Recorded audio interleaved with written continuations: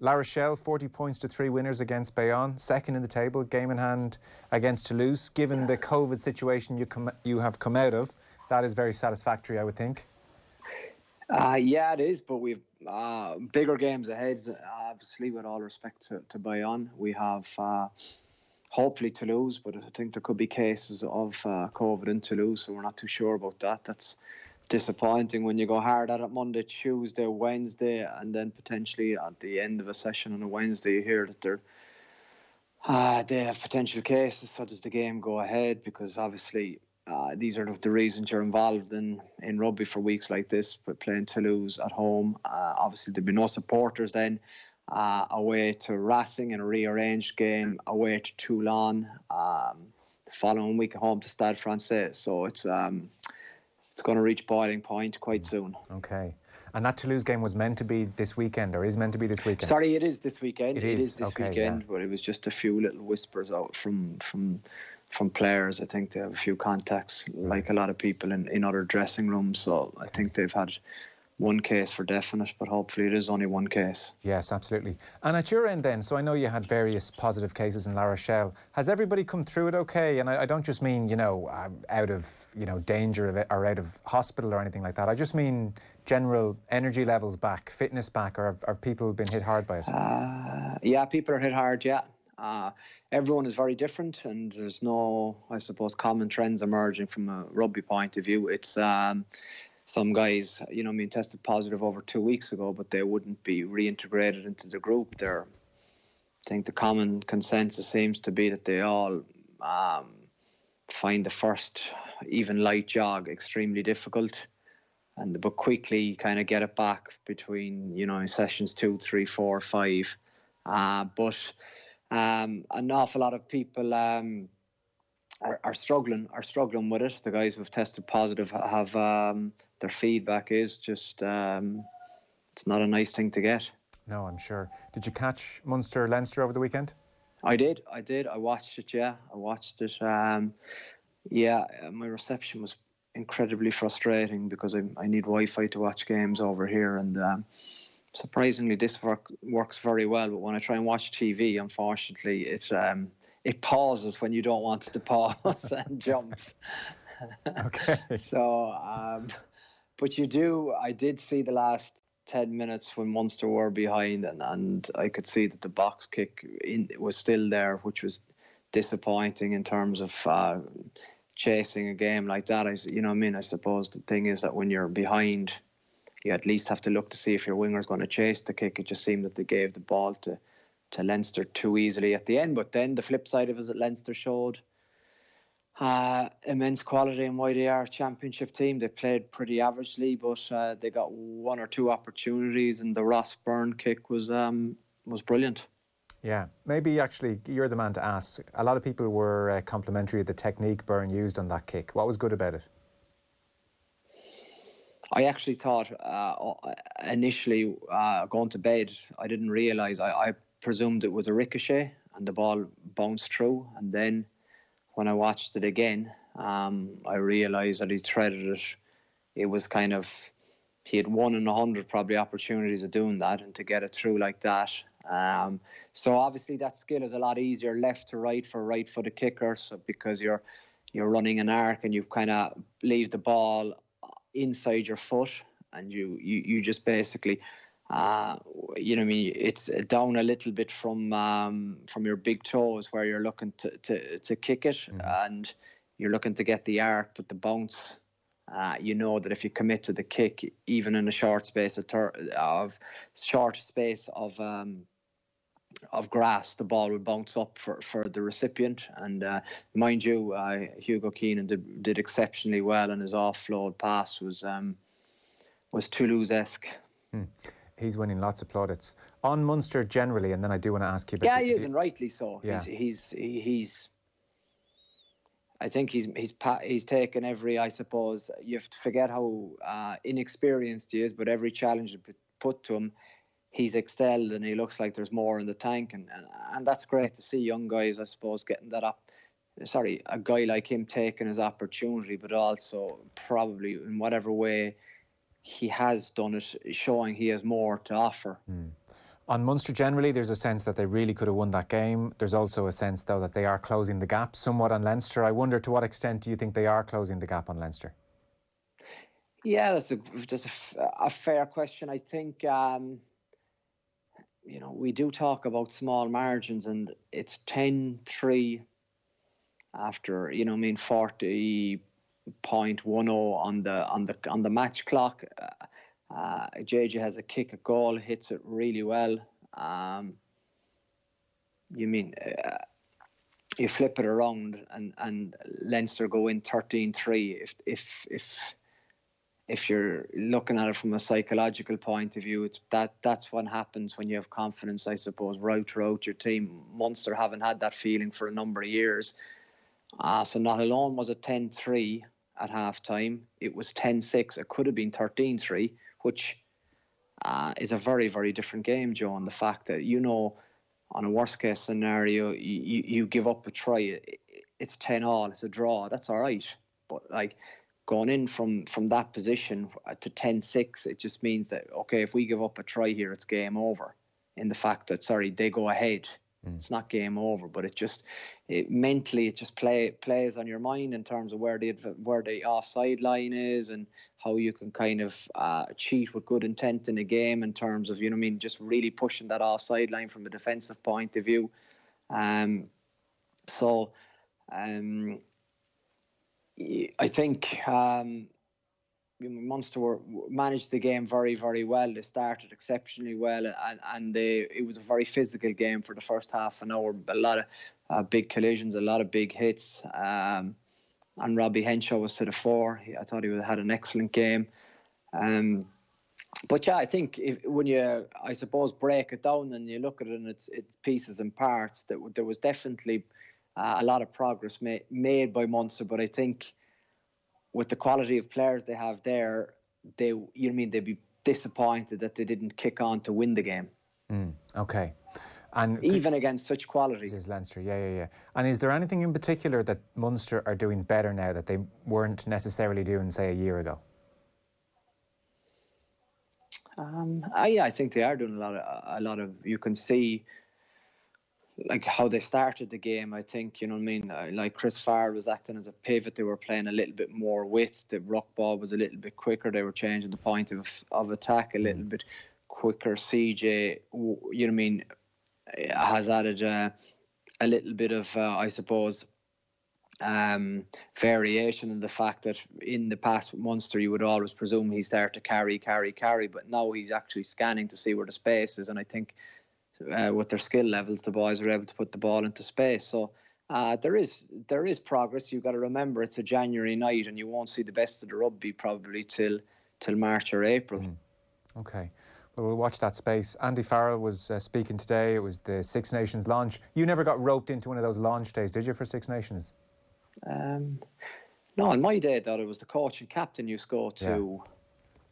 Yeah. I think London. London, yeah. A long day by all accounts. One to be dodged. Oh, I don't know about that. You're going as the captain of your country, Joe. That's the other way of looking at it. It's true. It's nicer to captain your country in a match, though, not sitting around doing interviews all day. But anyway. But that's the other side that people don't understand. You know what I mean? That's the 80 minutes. But I think the bigger picture is it's a small part of your life, and it's something that you should absolutely grasp with both hands, and it's a massive honour. So yeah. I think it's sometimes you kind of forget the privilege it is. Yeah, it's a fair point. I wouldn't be recommending you turn down the captaincy on account of having to do this day. That would how bad, you know what I mean? Well, exactly. Well, you're right. Okay. Yeah. You get on the plane, you can have a cup of tea, a little bit of a snooze. You get driven to do it. But yeah, you said roll back and you asked me that as a player, and I would have been exactly like you. Yeah, so. Exactly. This is the thing. You'd have been cussing the whole way to the. Oh, be sure, man.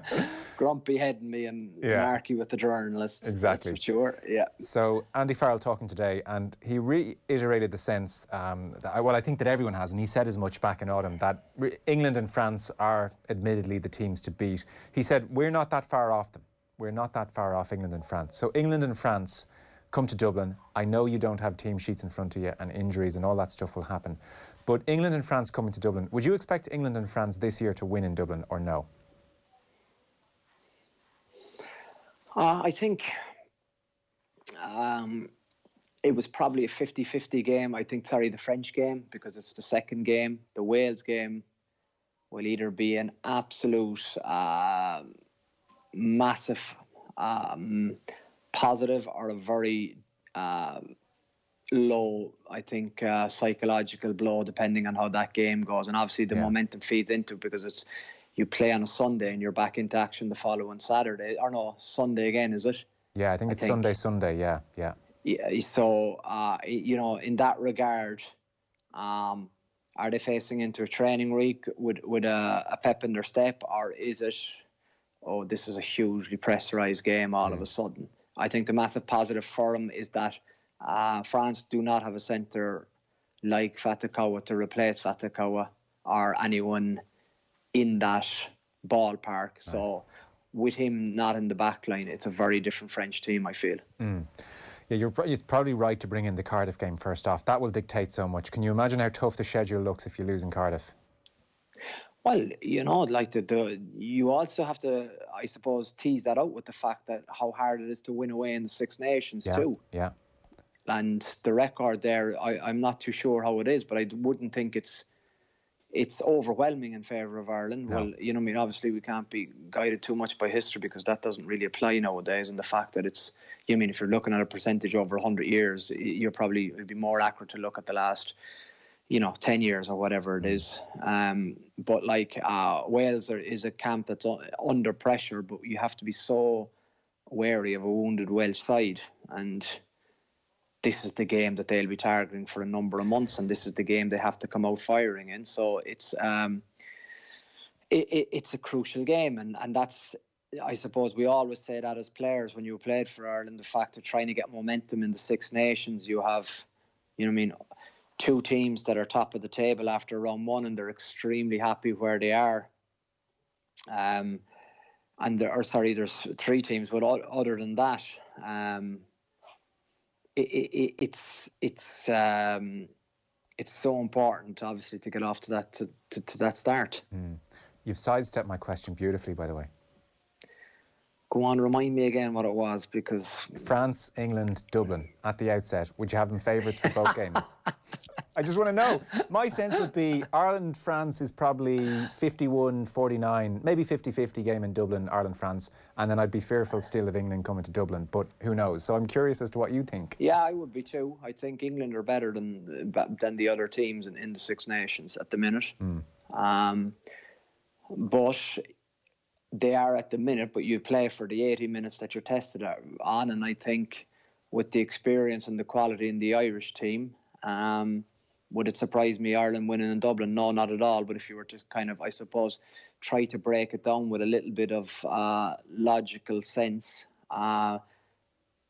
England have a very settled team, a very experienced team, but also so many really top players playing at the top of their game. I suppose Ireland, for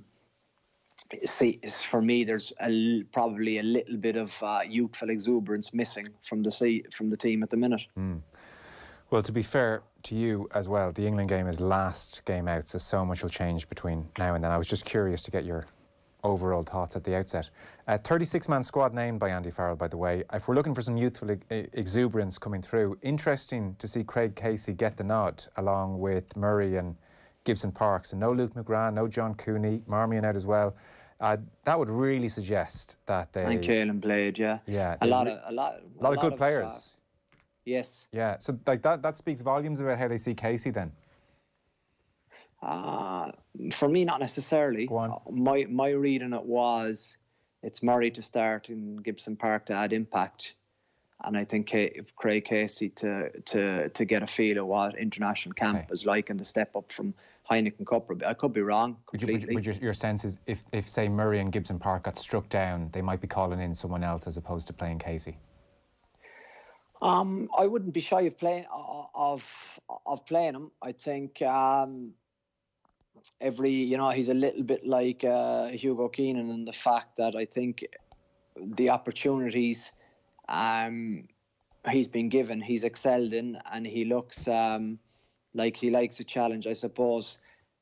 his last 10 minutes in the Munster-Leinster game didn't do him any favours, but I would say that was adhering to the game plan in terms of this is what we do, but it's probably not what we do when we're 3 points down. But that's how is he to know? He's grossly inexperienced, and he'll be so much better for that. You know what I mean? Learning in the fact that the next time he gets that, I'm sure his decision making will be a little bit different. We had Liam Toland on the other evening, and he just made an interesting point about the out-half situation. And Johnny Sexton actually is going to be on the show on Friday, so it'll be great to hear from him. But obviously he's getting to an age, and the World Cup is still 2 years away. And Liam Toland was making the point, and I'm kind of curious to see if you agree with this. He said, you know, let's assume it's going to be difficult for Johnny to make it to 2023. Hopefully he surprises everyone and is still playing great then. But Liam Toland was saying, really, at World Cup level, you would like a starting number 10 who has 50 test matches under his belt. You know, ideal. Yeah, well, you won't have that, I don't think. Yeah, we won't. The fact that we're not going to. Like, Ross Byrne has 11, and then beneath him, the likes of Healy or Harry Byrne, etc., aren't anywhere close. So I was going to ask you, how many tests before you felt you would have been kind of really motoring at test level?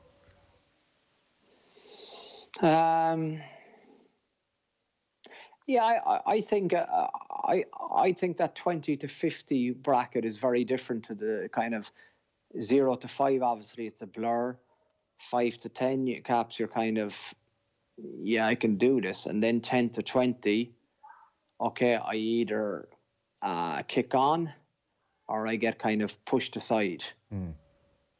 But I think, you know what I mean, once you get to that stage, it's obviously that you're of international capacity and capabilities. It's very obvious for me that the key man in all this, I think, is Joey Carbery, because he actually changes then, I suppose, the potential for Johnny's role, and the fact that I think without Joey, there's a huge onus on Johnny and a huge responsibility on Johnny to start games and do everything nearly. But the fact that if Joey was there, Johnny can easily play the backup role and play and have as much impact in 30 minutes than he could have in the 50 or 60 minutes. So it's a very, very different dynamic, and it's a one that could be very interesting. And I think it also tactically changes the situation as well, but also the fact that if Joey finds his strides, then there's a capacity to bring in, you know what I mean, a Ross Byrne or a Harry Byrne, or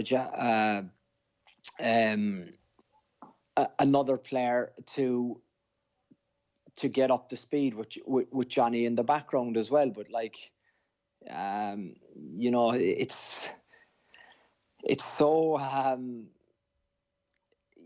you know, I mean, talking about it, I suppose, doesn't when you're that player and you've that burning desire to be such a competitor and play for your country, and you know that it's won't last forever. You know what I mean? Johnny isn't going to walk away. He's not going to kind of underestimate what